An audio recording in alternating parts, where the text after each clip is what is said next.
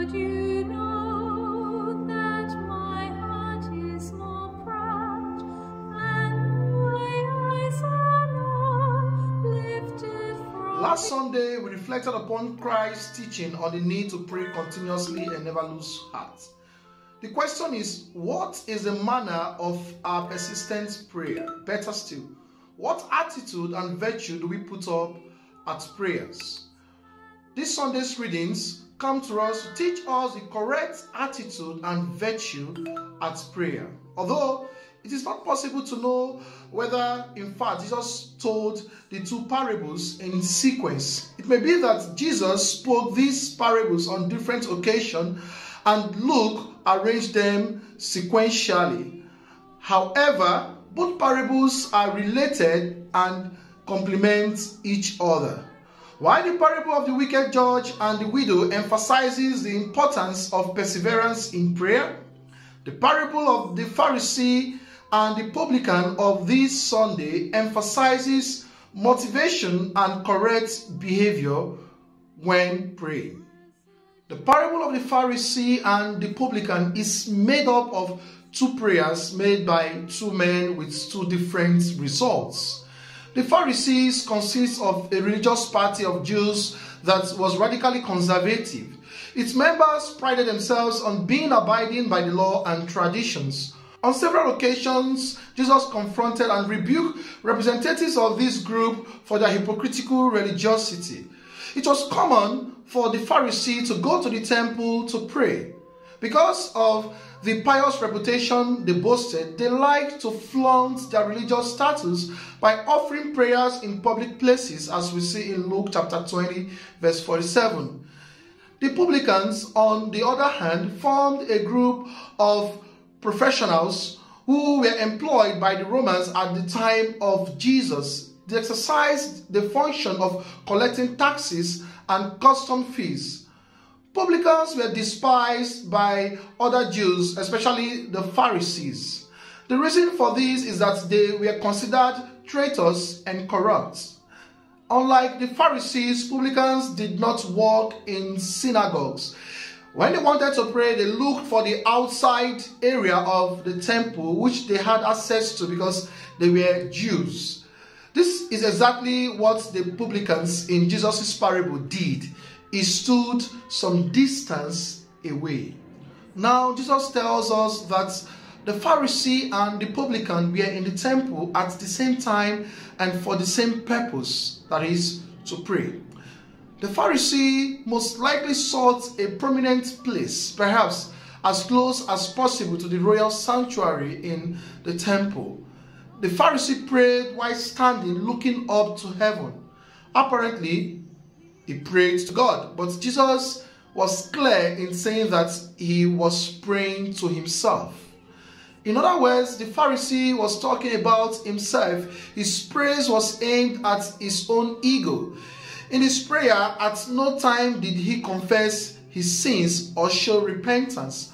On the contrary, the Pharisee seemed to be trying to show God how good he was and how privileged God was to have someone of that quality praying before him. The Pharisee focused on comparing himself to other people, but he didn't do it in the positive sense. In fact, he compared himself to others in the negative sense. That is, he claimed not to be a thief, an unjust, and an adulterer. When he saw the publican praying, he also included him in his despised list.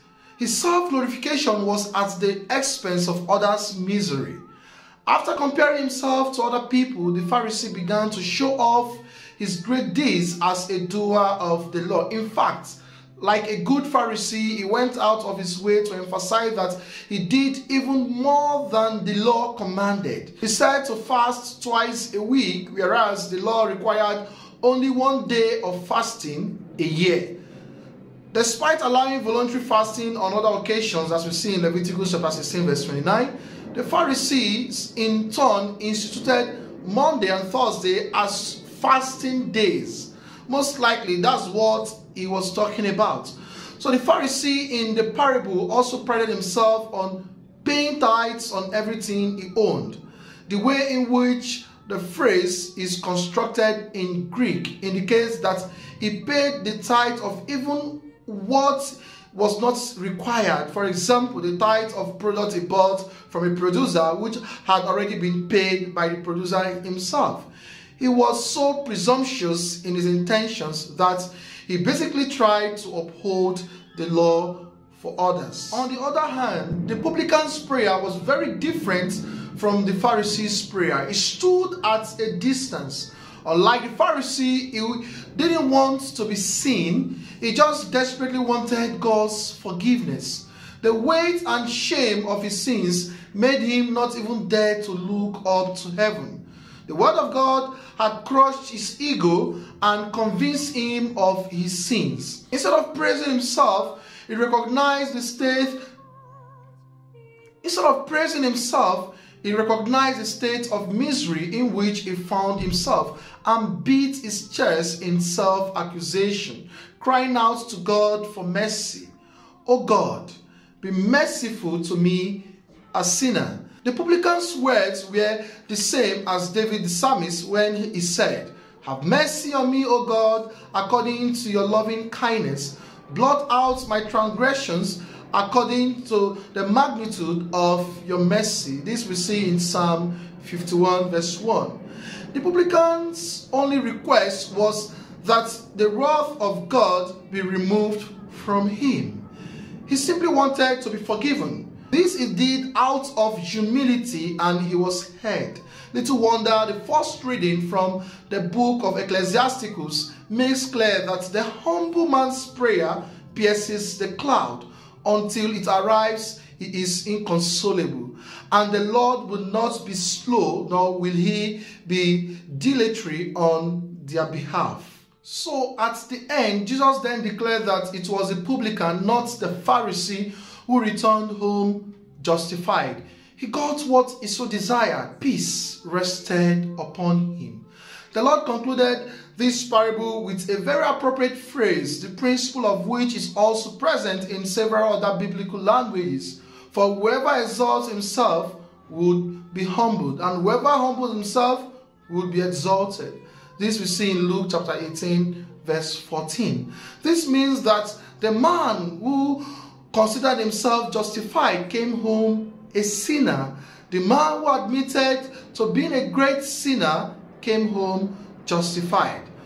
The meaning of the parable of the Pharisee and the publican is quite clear. This parable teaches us that we should pray with the right attitude, that is, humility. Does this remind us of David's prayer of forgiveness, where he said, "A humbled, contrite heart, O Lord, you will not spurn"? Speaking on the practical lessons of today's readings, first, the parable of the Pharisee and the publican teaches us that God forgives errors and not justification. In himself, the Pharisee considered that he had nothing to repent. Therefore, he also had nothing to be forgiven for. When someone fails to recognize his own sin, it can be a sign of something far more serious than just pride. It may even mean the absence of genuine regeneration. We can see this in 1 John chapter 1 verse 8 to 10. Second, the parable of the Pharisee and the publican teaches that God cannot be impressed. The Pharisee tried to impress God. He did this by comparing himself to other people and showing how superior he was to them. He thought he was different and above everyone else.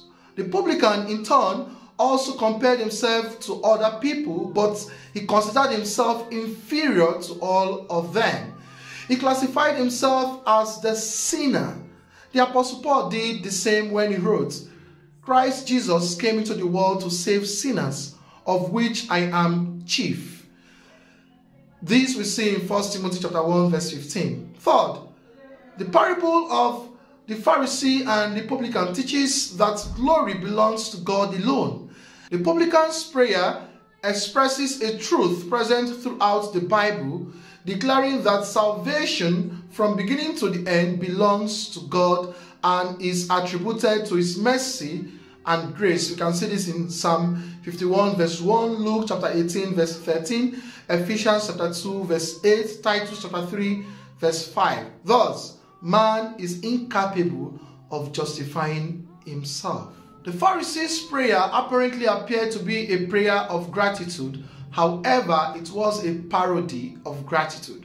That is why in human eyes, such a prayer could really represent the words of someone just and distinguished by their religiosity. However, in the eyes of God, such a prayer was an affront, an offense, because in fact it attacked the glory of God and tried to provide human compliments to the perfect work of redemption. Fourth, the parable of the Pharisee and the publican teaches that human praise can be perverse and deceitful.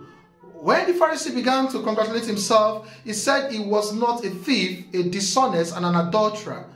William Hendrickson, in his commentary on Luke's Gospel, makes a very apt remark on this note. He realizes that whatever the Pharisee said he was not, in fact, he was. The Pharisee was a thief who at the very moment stole the glory of God in his words of prayer. He was a dishonest man because he defrauded himself. Lastly, he was the adulterer, guilty of the worst of all adulteries in falling away from the true God.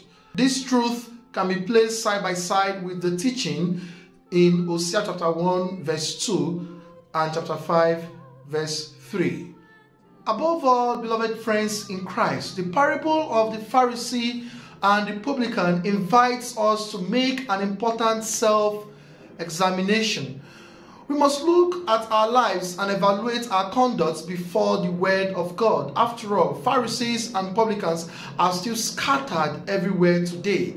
May we point our eyes to Christ alone, that we may acknowledge that by his merits alone we are justified before God. It is in Christ that we find rest for our souls. Here are some questions to ask. Do you look like the man who went home justified today, or the man who didn't get forgiveness? When you look at your own life through the mirror of Scripture, who do you see? The Pharisee or the publican?